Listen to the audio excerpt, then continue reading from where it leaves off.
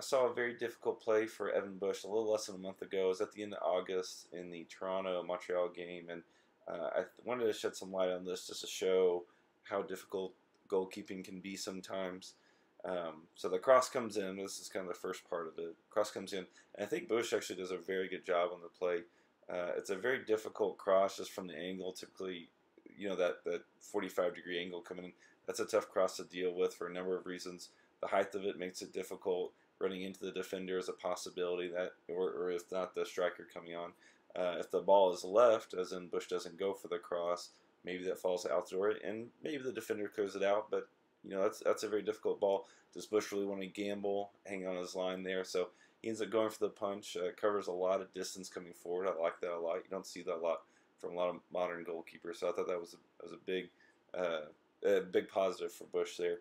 I think we could squabble a little bit on the direction of the punch. He pushed it straight down the middle. I like that he gets some height on it. We don't want to hit that straight down to the ground. But yes, I think he could push that out for the sideline. But considering the cross and the angle and how Bush has to come to the ball, it's difficult to hit that. You don't want to hit that back towards the striker, but also hitting it over his right shoulder. Very difficult. So this is a very difficult play for a number of reasons. So that's kind of the first stage of it. He gets up quickly off the cross and he's ready for the shot. The first defender gets megged, and that's going to happen sometimes, especially when the defender's that close. Personally, I don't love it, but it's something you kind of live with.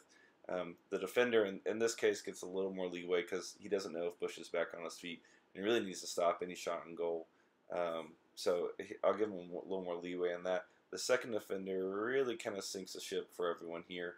You can see how high Bush is. He's around the 9-10 yard mark there, trying to get set for the shot. He sees it the entire way. He's in a really good position to make the save. But the second defender here, ends up getting in Bush's way. So the first defender's Meg. The second defender has a wonderful opportunity to just clear this out, at least get a foot on it. And I can't tell if he nicks it or not. Either way, he ends up freezing Bush on the play. Bush is screened visually as he's going towards the save.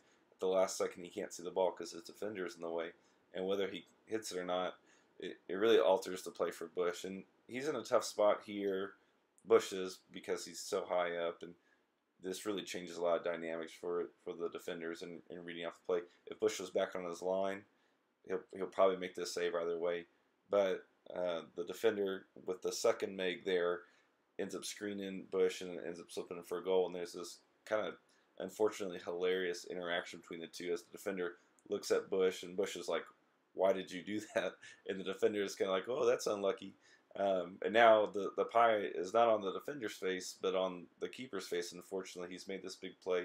It's a nice punch. He's taking care of it, but the ball slips by him, and Bush is kind of the one looking like the dummy here. But the reality is, he had two defenders in front of him. Both had chances to clear the ball.